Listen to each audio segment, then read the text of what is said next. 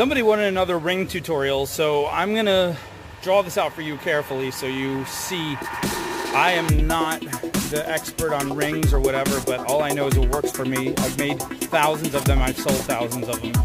So here's basically it. I start making a base, I wrap it around the ring mandrel 1 or 2 times, and then, so say step 1, base, that's the flat part at the top, and step 2, wrap ring part, the actual ring part goes around your finger, and step 3 is secure the ring to the base on top.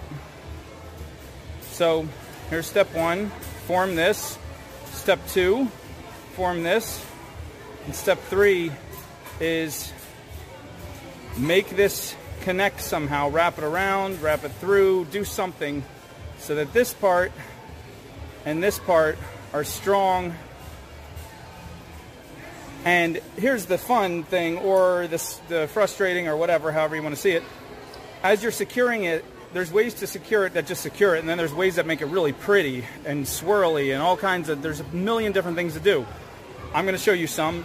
The best thing is you guys just got to experiment. Experiment, experiment, experiment. Don't be afraid to spend money on some wire and some stones and knock out 100 rings over a couple weeks. Don't be afraid if half of them you feel are garbage, you want to throw them in the trash. I bet I could take any of your rings you give me and throw an extra little piece of wire and do something to them if they need it, and make what you think would be the worst ring pretty and sellable. And that's just because I've just messed around with enough wire, and I've forced myself past the point of frustration so many times that I pretty much have no fear with this, and you shouldn't either. So anyway, I'm going to show you some. I have like 5 other ring tutorials that you could look at, but I'm going to just break down some of those. Here's the only other thing I'll say on paper, and then I'll go right to the real stuff. There's 2 main ways I do it. One is my 1 piece of wire thing, 1 wire, and that's usually 20 or 18 gauge. You don't go thinner than 20 because the 20 is already so flimsy. I was amazed people would even buy it, but after selling thousands of them, I'm not amazed anymore. 18 is a little stronger. 16 is ideal. The problem is 16 is so thick, it's hard to find stones that have holes drilled big enough that it'll go through.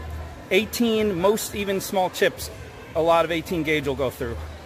So 18 is really a good one. But this 1 piece of wire, I basically take 1 piece of wire, I put the stone in the middle, I wrap it around the ring mandrel,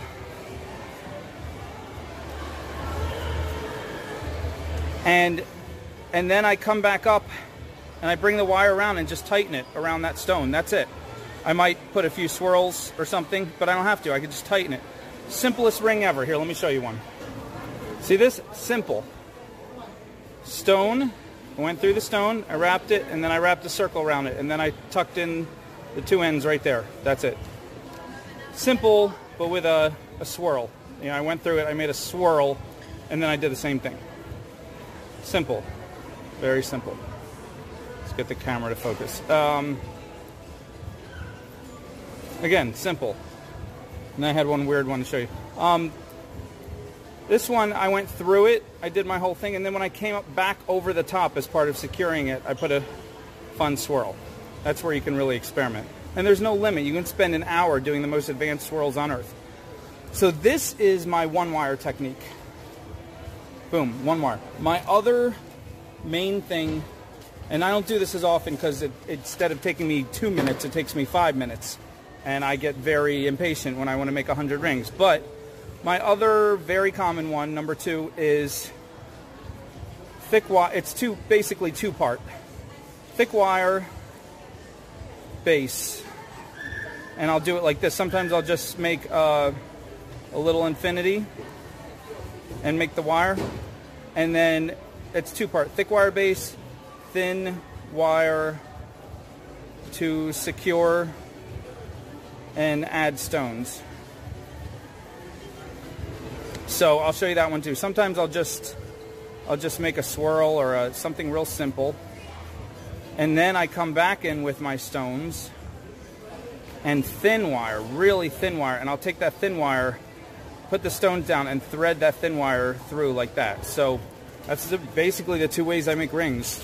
The one wire method is the easiest, one wire, but if you want to be fancy and you want to take your time with your rings, the two wire method.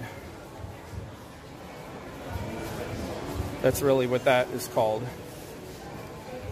2-wire method, 1-wire method. That's what I'll show you here. All right, let's do this. Okay, I'm going to use 18 gauge. Like I said, this is my favorite really for my, if I could do 18 gauge forever. 20 gauge is faster and easier, but I just feel like the flimsiness is like, wow. I can't believe you guys will buy these rings, but and this is also like very little wire. This is a foot. It's a foot of wire every time. It could be a lot less, actually. It could go down to like 8 inches. So just test your stone first. Make sure it'll hold 18 gauge. And boom, that works. Bring it to the middle of your wire.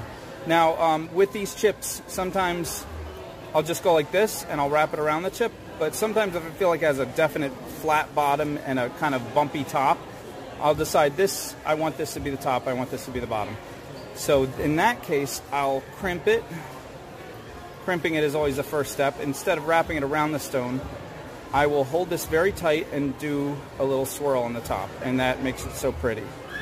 I don't know if you can see, this is a very dark blue stone, and the antique brass, this is dark stuff. Dark. I need to pay somebody to just keep focusing this camera. Okay, so how many times do you go around the swirl? However many times you think is good. Simplicity often is more elegant than like busyness, trying to overdo it. But try both extremes. Try being really simple and really busy and find your happy medium. So then I always bring the two together. It's just how I do it. You don't have to do it that way. Some people will just wrap them from opposite ends around the mandrel. I like to bring the two together. Here's my mandrel. Let's do an 8. Press it flat, firm. Pressing, always putting pressure, always making it tight. Come around one side. Sometimes I'll turn this on an angle because I like to have it like that. Okay. Pressing. I'm pressing here. I'm pressing top and bottom. I'm pressing from all sides. Holding the stone really tight. I just make a circle. This is part of securing it at the end. Make a circle around my piece. And that's it. These two ends are going to be cut right here and tucked deeply underneath. All right. This is a little off center from the circle I made, so I can adjust that if I want, or I can just be happy with it and just let it be, you know. Take it off. Here. Cut it. Leave about a centimeter, ½ inch. Separate these. I like to do them separately so I can really get them each one in good. And I'm holding the pliers very carefully so I get a position of strength. I'm not hurting my wrist. Bending it in, just pinching it till I feel all the sharpness is pressed in. It's not going to pop out the top. It's pressed into the stone or the wire. And then E6000 always makes it extra carefully strong. It's not going to come out and just rubbing the gummy stuff off the top. And boom, give it one good wipe. Turn this upside down, let it sit for 5 minutes, and it's ready to wear. That's that easy. Seriously. There's your ring. Voila! Now you could do multiple chips like this, even with the swirl. You could just stack them together and wrap them. That's the easy way. I've done that on like 3 tutorials. You guys don't need to see that again, but here's a fun way. Let's make sure, first of all, these all are going to fit my 18 gauge. I'm doing antique copper this time. I love antique copper. It's such a pretty color. All right, so here's my, focus, you weirdo. Here's my top, and I'm kind of in the middle. I'll go a little further in the middle because I got to fit 3 of these. So did what I just did, bend, and now I'm going to make my little swirl. Okay, now instead of wrapping around and around this time, I'm going to come with my swirl like this and make like a little bend, a little alcove, and fit the next stone with a little bit of space, so that stone can be straight up and down too, just like the first one. So slide this on. Oh, I didn't test it. Let me get a different stone. There you go, this one fits. And all right, let's do this. Bam. All right, so now they're kind of even, like side by side. Try to make you see it.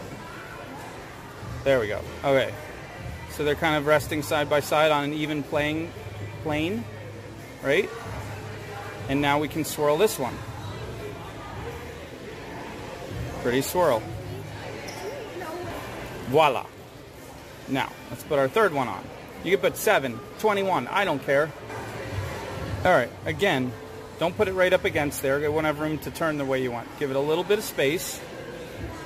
Bend it so it's on the same plane as the other two. And then crimp the top, make your swirl.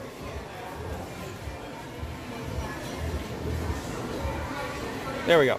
Now, these three can be in a row. They can be in a triangle. You could turn them any which way you want. But basically, they're flimsy now. We got to get the security down. So let's make our ring. Bring the two ends together. And the endless possibilities, as one guy said, who has put a comment, like, you can come from here, you can have these jut out this way, you can have them come, anything you want. This is where I often give myself too little wire, because I'm trying to conserve the wire. Like, give yourself a little extra, just in case. But let's take this, put it on the mandrel, press tight, come around. There we are. Okay. Let's go for the triangle look. Force him over there. And notice this swirl is coming out of where we want it to be. You're going to have to fight your wire a lot unless you want to just let it do whatever. Otherwise, you're going to have to fight with it. But never, never come to the point where you get frustrated, where it emotionally upsets you. No, this is supposed to be fun. At the end of the day, this is just your playtime. You're just a kid. You're just playing with blocks. If all the blocks fall down, you're just building more blocks. All right, see that? So come around, and I make the circle around there and tuck it. That's it. But if I had extra wire, which I didn't, I can come over the top and make it more secure. I'd come over and wrap around and around, come over the top. I could make a swirl and wrap around, a swirl and wrap around. I can make swirls sticking out all around here. The possibilities are endless. And it's still one piece of wire, which is super awesome. Super simple. Super serial. All right. So that's off. This is cut. And I'm just going to tuck them together because I'm getting impatient now. Pinch them both in there. Reposition them if you need.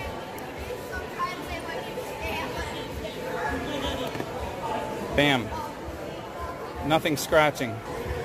E6000. Wipe off the excess. Make sure you didn't squeeze any E6000 out the top or it looks gummy.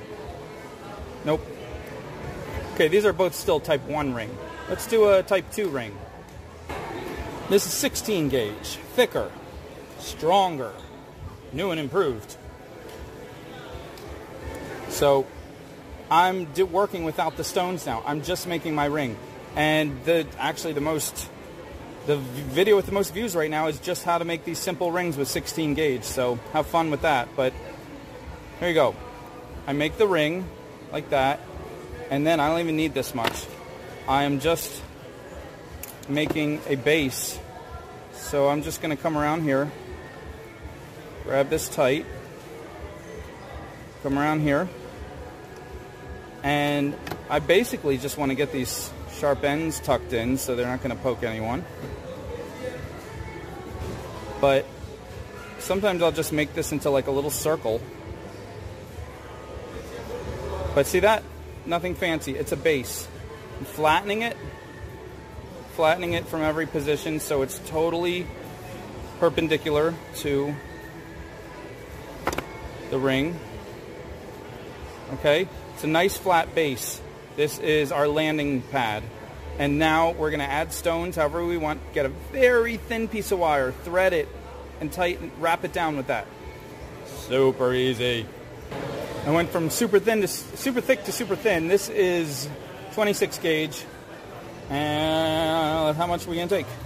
You really need like 5 inches. Let's take 7 to be safe. And thread these little guys on here. You could do one stone. You could do a really fat stone. Sometimes, I'll just say this, sometimes I'll take like a flat cabochon or a flat bead, like, and just lay the whole thing on top of there, and then take the thin wire and just wrap it every which way to get it super tight. But in this particular case, I'm just showing you how to put a bunch of little ones on, which you've seen like 4 other videos if you've been watching. Voila! Let's turn them in a circle. They don't have to be a circle. They could be a line. They could be any way you want. But let's fold that over there. You could do anything. There's really no right or wrong. I'm going to start securing these right now, even though I said I'd do it afterwards. But just get a little extra security. There we go. I wrapped over the top a few times. So now they're staying in a cute little circle. Okay. Now, these 2 ends, they're like probes or antennae. And they're going to come straight down through here. Watch this. And just stab right into the holes. Rippa! Voila! Place them where you want them to be. Hold them tight. Thread them tight.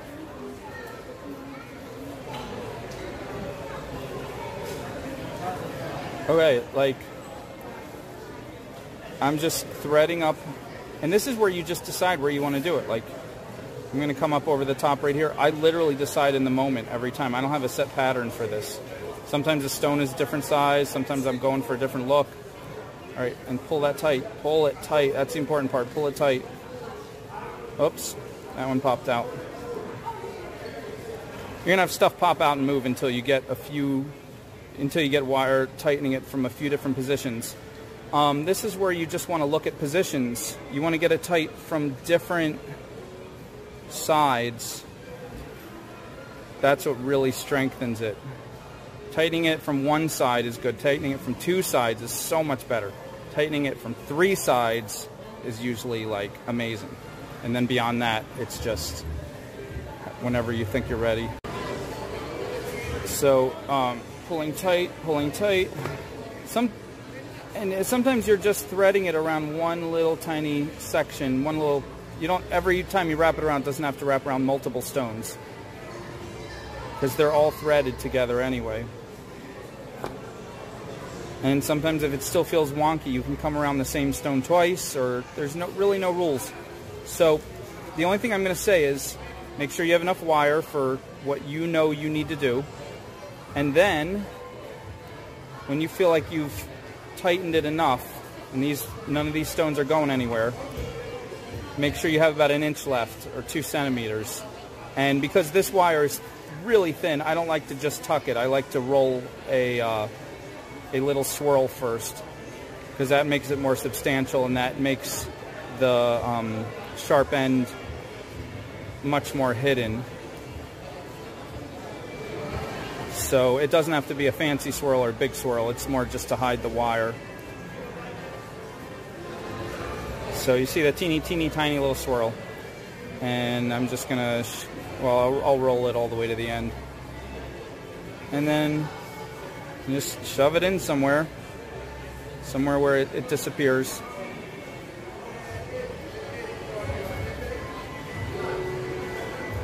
And do the same with the other one.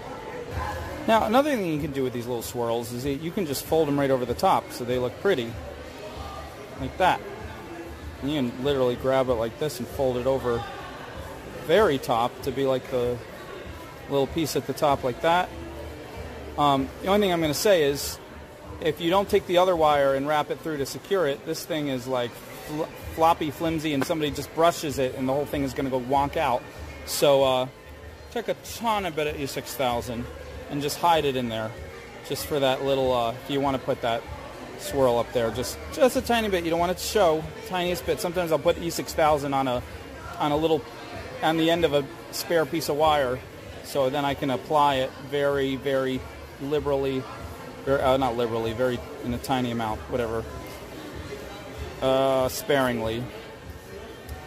But also this guy will want to pop up like a spring, so if you're going to glue it down, make sure it's pressed down there while the glue takes. And I'll put the lid on. This stuff dries out quick. So we have it, yes. This is another one of the rings I make. I'll show you some others in a second. You know, I'm going to show you guys one more. This is a really cute, fun one, and I didn't have any made, so I'll make one for you. This is a mother of pearl. This is slightly bigger than a centimeter or a ½ inch. Very flat, drilled hole, a hole drilled through it, but it takes very thin wire, so we're going to use it just like the last ring, very close, similar. 16 gauge. Hey, let's do silver. This is 16 gauge German silver. This stuff is stronger than copper and non-tarnished. Oh, it's really got to muscle it in. It bounces more. It doesn't want to stay. You got to be careful. If you don't press really carefully, you'll get a weird oval from this instead of a nice circle. And it wants to keep bouncing out. But you know what? See, I have to go down to the lower numbers just to make that ring because it wants to keep bouncing to a higher number. Okay, I think we're good now. And this is a tiny stone. We just need a small base. We don't want this wire to stick out, so we're just going to do the simplest little, tiny little nothing. Just cut it here. Oh, stuff is hard to cut even. So you work with this, you're going to need a protein shake. Where'd my pliers go? Now watch the epic struggle of muscling this tiny little loop out of this very...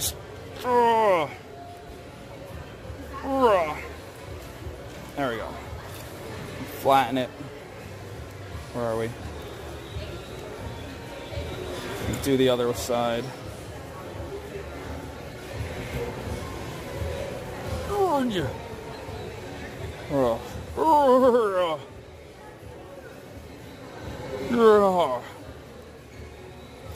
Make sure you have a good health plan before you attempt to use this German silver. Okay. There we go. Still, yeah, that's about right. I cut it even tighter somehow. All right, now look at this. See it like that? You want it to be perfect. This has to be really, really perfectly flat. You can even make it bevel up a little bit if the bottom of your stone is round, but you want it to really just be flat, like holding the stone. So that stone just rests right on there like that. Nothing sticking out.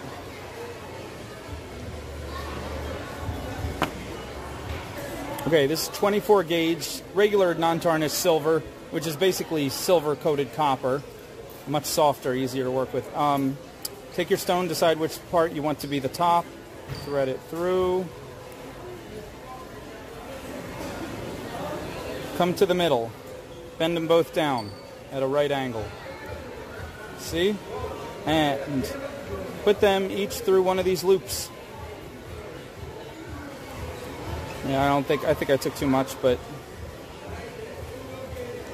it's okay. All right, and it descends like a spacecraft, like a helicopter landing. Bam. All right, pull it tight. Whoops, that one's trying to get out the wrong way.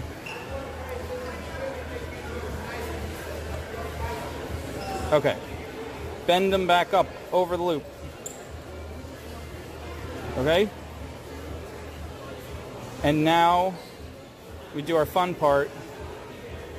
Wrap them across the face of the stone and do crazy swirls. I'm going to start with this do-si-do swirl, like two people linking arms, doing a square dance. Wrapping around and around and around. This is one of the prettier rings I make. And yet I get so lazy because it's just 2 parts wire. I don't do it that much. Look at that. So pretty. You can push the swirl off to the side and then do a little loop-de-loop.